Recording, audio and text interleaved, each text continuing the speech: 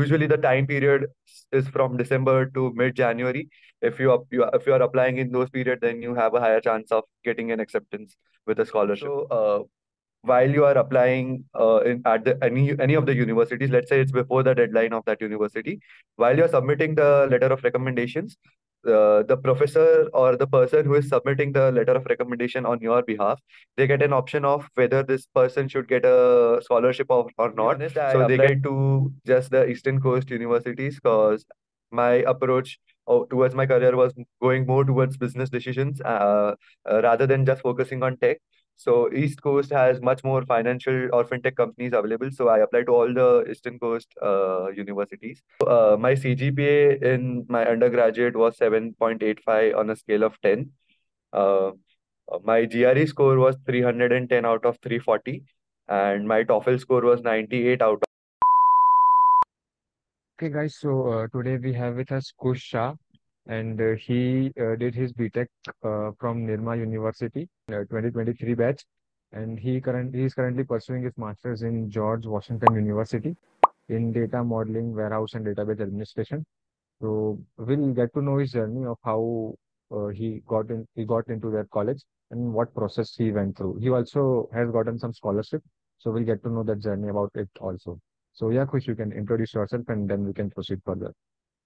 Definitely, thank you so much, Kanak, for introducing me. So, hey guys, my name is Khush Shah. As Kanak mentioned, I have done my undergraduate at Nirma University, where my majors was in electronics and communications, while I did my minor specialization in computer science. I graduated in June 23 and I directly came here for my master's at George Washington University. So I applied for my master's in the majors of data science, and this is currently my second semester going on here. Uh, Other than that, I have a few internship experiences with me. I appeared for the examinations which were required to appear for the applications here. Uh, Overall, yeah, that would be my major introduction right now. Great introduction, Khush. So now we'll proceed. So first question is, I know that you had an placement offer, right? But why Yeah. did you choose to go for masters over placements? So I had a placement offer and I even got a PPO, but the major reason for me pursuing my master's was I was uh, oriented more towards research. Definitely, job was something that I was looking for some financial stability, but given my research experience even in my undergraduate and while I was working on a publication on a research paper as well, so I believe that in US there is much more scope if you want to move forward with your research. Also, post research, there are too many opportunities for an individual in the corporate life. So that attracted me towards pursuing my master's in US. Okay. So now we'll start with when did you think of going to masters? And now, if you have thought you gave your GRE and TOEFL exams and all, so what was the time when you thought I'm choosing masters? And like you can take us through that journey. Definitely. So during my second year of undergraduate, I was somewhat uh, taking the decisions whether I should do my master's or not. And once I was in my sixth semester, so I dedicatedly give my time towards pursuing my master's applications on all the competitive exams. So at that time, I allocated serious time towards GRE and TOEFL so that I can appear for those in around later half of 2022. So it was that period when I was quite confirmed that I want to pursue my master's, particularly in data science. And I appeared for GRE and TOEFL in August 2022 and December 2022, respectively. So I pre-planned such that at least 3 months before I started with a dedicated time schedule that every day I need to practice for these examinations, so that while I'm appearing, I'm not too much nervous in that examinations. Yeah. So now coming to what score did you get in both of the exams? And also like overall profile of yours with CGP and how many research papers you had. Sure. So my CGPA in my undergraduate was 7.85 on a scale of 10. Uh, my GRE score was 310 out of 340, and my TOEFL score was 98 out of 120. Uh, And overall, like I also appeared for an additional exam called Duolingo English test. So I scored 120 out of 160 in that examination. So these were overall my examination scores. Okay, so because these are the major factors that colleges look into in like CGPA, GRE, TOEFL, research paper, and which branch you are from. So you are from electronics and communication. Yeah. So you are wanting to do masters in like data science, computer science, or like what was your field of interest?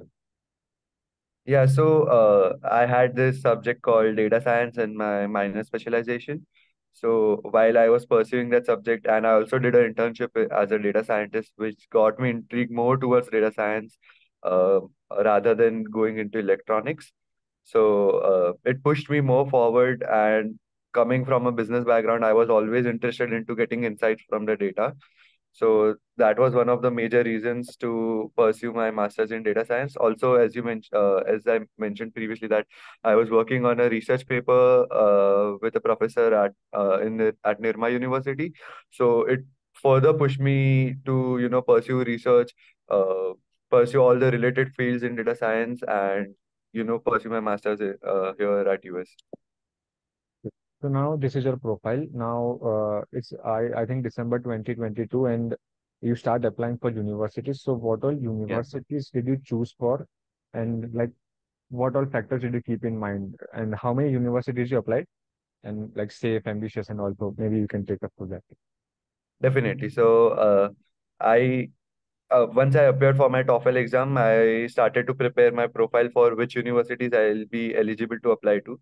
So usually in certain universities as US, you have a criteria of that you should have a CGPA of 8 out of on the scale of 10. So I did not apply in those universities because it was too competitive while I was applying. I majorly applied into five universities. I applied at Stevens Institute of Technology. I applied at George Washington University. I applied at University of Albany, at Northeastern University and University of Maryland. Um, then I got admits from Stevens Institute of Technology and George Washington University. So that was overall. Usually the time period is from December to mid-January. If you are applying in those periods, then you have a higher chance of getting an acceptance with a scholarship. Great, great. Yeah, so you got admits from two universities. So like, Yeah. was there any scholarship, and did you apply explicitly for scholarship, or like they just gave you the scholarship based on your profile? So while you are applying in at the any of the universities, let's say it's before the deadline of that university, while you're submitting the letter of recommendations, the professor or the person who is submitting the letter of recommendation on your behalf, they get an option of whether this person should get a scholarship or not. So they can tick yes or no in that particular section. And also, while you are applying, you might get a chance to, select whether you want to apply for a scholarship or not. So usually, if your profile is strong enough, the universities provide you a scholarship for your education here. But it majorly depends on the person who is applying for letter of recommendation on your behalf. If they are selecting, then you have a very high chance of getting a scholarship. If you're talking about LOR, letter of recommendation, I Yeah. think generally most of the universities require three LORs. Some of them require Yes. two. But so what was like? You gave one professor LOR and two your internship LOR, like, or what was the ratio? So I applied total three LORs in all of the universities. So two of them were academic. So there were two professors which under whom I had some projects that I had gone under through in my undergraduate, and one was a professional letter of recommendation where when I worked as a data science intern, I got a letter of recommendation from there. Great, great, great. So, okay, now you got admits from here. Now you got two admits, right? So Yeah. how did you choose that I need to go to this university? Like, was it the location or like some other factors? So, to be honest, I applied to just the Eastern Coast universities because my approach towards my career was going more towards business decisions rather than just focusing on tech. So East Coast has much more financial or fintech companies available. So I applied to all the Eastern Coast universities. Selecting between Stevens and George Washington was bit of a dilemma for me, but I got double scholarship in comparison to Stevens that I got from George Washington University. So yeah, it got more preference, and also DC was a much more safer area. Definitely New Jersey is also safe, but if you look, because DC is the capital of US, so the security is much high in comparison to other states or other parts in US. Also, I connected with all the alumni and all the current graduate students at both the universities, and then I got a positive feedback more towards George Washington. So I selected George Washington as my university. Yeah, safety is also in because I've seen in Baltimore like that side, the safety issues there. So generally Yeah, people yeah, don't prefer to go in UMBC and all the school colleges.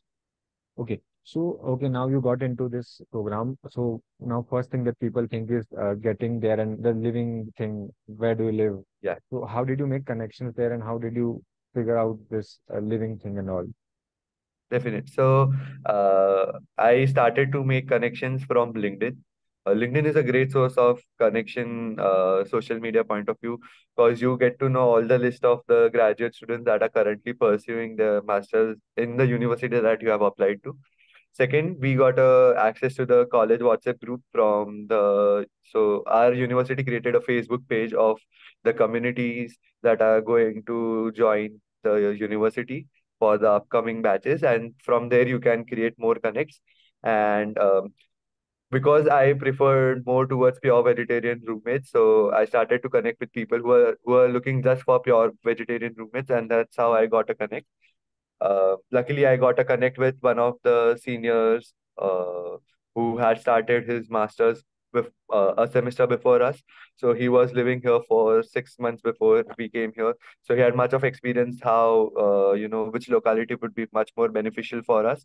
So that was a major help for us. Other than that, you can go to Zillow, or you can go to apartments.com, where you can search for good localities. So they have locality scoring out there where you can analyze which locality is much more safer for you. So even in DC, there might be a few localities where preferably you should not go there as a student for living. So you can check out such websites and then select where you want to live, or where you want to find a rented apartment for yourself. So now you figured out where to live and also now you are landing in US, right? Uh, Yeah. so what does the fee like the rent and all of living costs look like? So the living cost usually depends on which part of US you are located into. So let's say you are living in Arizona, it's much more cheaper than Arizona, Texas, it's much more cheaper than many parts of US. Talking about where I live, I currently live in Pentagon City, Arlington, Virginia, which is just besides Washington, D.C. So currently, it's usually around $800 to $900 a month, including rent, utilities, and my food cost and everything miscellaneous you can include into that. So you can expect anything between $800 to $1,000 a month at a living expense in US. This is an average that a student usually spends. And this is for sharing or like you are living alone in that room? So we have currently rented a 3 BHK apartment, and six of us are sharing this apartment. So we have a split of rent between us. Okay, okay. So now coming to the curriculum that university has. So like Yeah. how is the curriculum? Is it like more stressful or like chill side and like and comparison with the Indian curriculum that you face in Nirma University?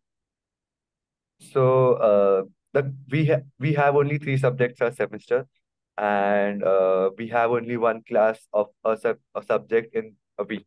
So we have 2.5 hours of a class, and there are such three classes, and you can opt on which day on which schedule you want to choose your classes. So that's the major freedom that you have here.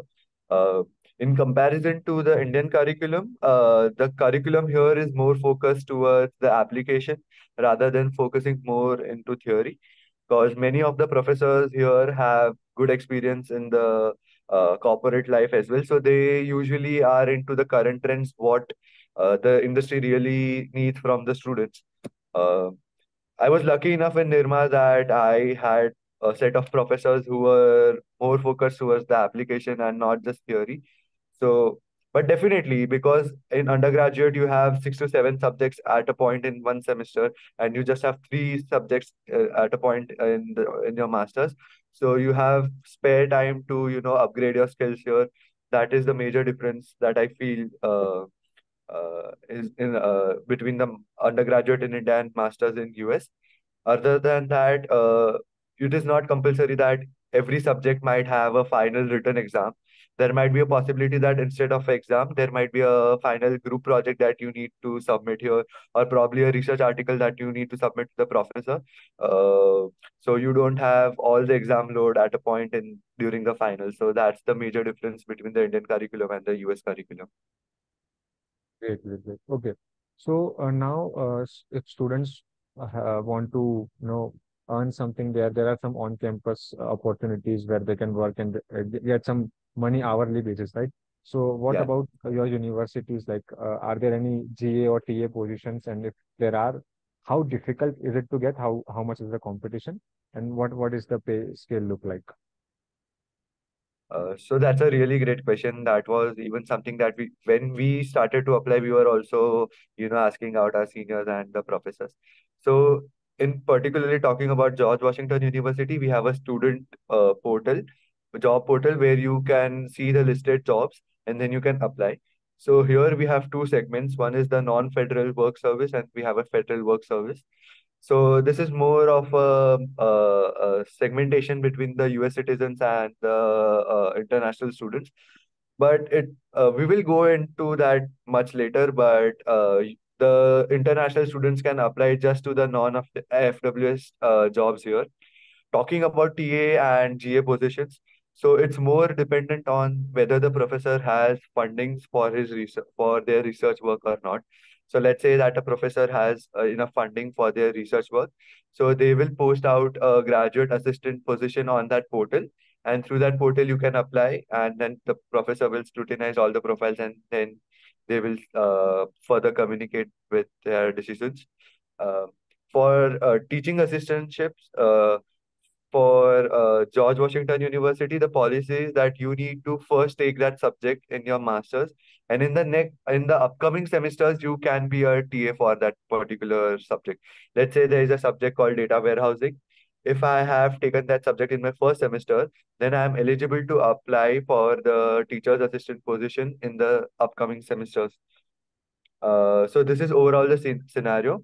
Definitely because there are so much smart minds around you. So there's a competition in applying for the jobs. Even if they are not assistantship based jobs, there are so many other jobs available in the communications field, in the marketing field, in the projects field that you can apply. But usually there is a lot of competition that applies to that particular job.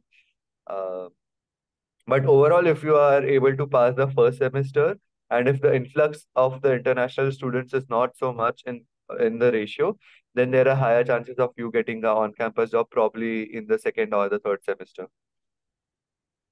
And Talking about the pay, you usually get anywhere between 17 to $23 an hour. And because you are on a F1 visa, particularly talking about United States, then you can work at most 20 hours a week. So that is how the payment or the working hours work in United States. and this pay scale is for all TA, GA, and on-campus jobs, or it differs? So this is for on-campus jobs. So as I mentioned that for GAs, it's more dependent on what amount of the funding the research uh, work has got the funding for that particular professor. For TAs, there is a limited set of amount that is uh, set as a salaries for the teacher assistants. So they don't have our more of they have more of a monthly based pay rather than hourly based pay. Other than that, if it's any other on-campus job, then it's a hourly based pay for them. And are these TA and GA positions very hectic, or like what's the day-to-day job look like? So The TA's job is more towards assessing the papers and helping out the professors to create new lecture materials or assess the homeworks or assess the quizzes or assess the examinations for the professor or create questionnaires for the professor. If talking about a graduate assistant for the professor, then that person is working more towards into what, let's say that a professor is working into the field of artificial intelligence or natural language processing, then the assistant will help that professor into that particular field only. A teacher's assistant can work up to 10 hours a week, while as for graduate assistant, the person can work up to 20 hours a week. So that's the difference between both of those jobs. Great, great. Hmm. So now coming to full-time and internship opportunities, I know Yeah. like you are just in first year maybe, but uh, might have idea of how your seniors got placed and all. And I have also heard that there are no on-campus things in US generally like it's in India, like colleges have the placement cell. So how Yeah. does this thing work? Like everything is off campus, or what does it look like? So it depends on which university you are usually going to. Here in US, the alumni network is much more stronger than the placement cell. So there's no particular placement cell how it works in India.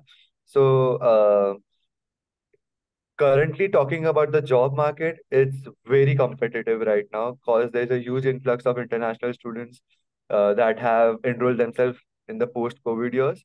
So the competition is really tough. For me, particularly, I have been applying to the summer 2024 positions for internships, particularly related to my field.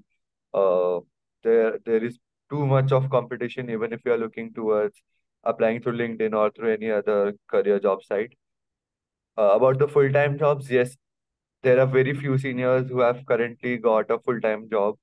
Uh, but if you are working, let's say, on an on-campus job that is related to IT or STEM, then they allow you to work post-graduation as well, so that you are at least able to stay in United States till your visa ends. Uh, Other than that, I would say that LinkedIn is a great source of networking where you can connect to your alumni. And at least you can, if you are able to connect with a decent alumni, you can get a referral for your job. So you're at least one step ahead than the competition. Uh, I would say there is no particular placement cell that which is active in any of the university in United States. Yes, there are a few companies that have tie-ups with the universities. Let's say that Capital One is one of the companies here. They have a set of universities there. They particularly go for placement in that university because the alumni might be stronger in Capital One for those universities. So there are certain cases of the company coming directly to the campus for the recruitment. Other than that, it's just off-campus applications that you have to go through. Great, great. So the university is not obliged to you to get a compulsory placement for you. Definitely, they are 100% dedicated towards, you getting a job. There are dedicated officers that, help you to how navigate through all these difficulties and how you can apply, how you can curate your resumes or your cover letters. But you need to be proactive from your side as well for that. So, as you know, now we are away from home in US. So, what are the events that are happening to make, like, you feel uh, involved in that activity and you don't feel homesick and also, is it like very lively community or it's very dull type? So here in US, usually by 8 and 9 p.m., everything closes down. Every shop, every restaurant usually closes by 8, 9 p.m. in the evening. Uh, in the first few months, definitely each and every person feels a bit of homesickness because you are away from your family. You don't have easy access to going back to your home country. So I would say to meet up different communities. If I am talking about my university, they have so many cultural events going on continuously over the semester where there are mocktail parties, there are cookie parties where you can go, there are dinner parties, you can go converse with other people and get yourself lively, probably even relax a bit.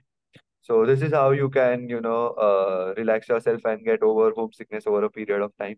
Other than that, you can also explore the city around. If you have a good public transport, then definitely I would recommend to explore the city. That's a huge way of coping up with homesickness. Great, great. And now coming to the final question. So, any Yeah. final advice that you have for students who are applying for MS in US? So I would say that be sure why you want to apply for your masters. It should not be like my friend is going for masters, then I'm also obliged to go for my masters at US. You need to be very sure whether you want to do this or not. Second, pre-plan this from your third year of your undergraduate, so you have enough time to start applying if you are in college. If you have experience, then I would say that you can start this deciding on the applications and all the processes 6 months before the semester you want to enter, whether it's fall or spring. The final advice I would give is like get at least 310 above score in GRE or 100 plus score in TOEFL. It gives you a really good boost in your applications. And if you are interested in applying for TOEFL or IELTS, then I would suggest go for Duolingo.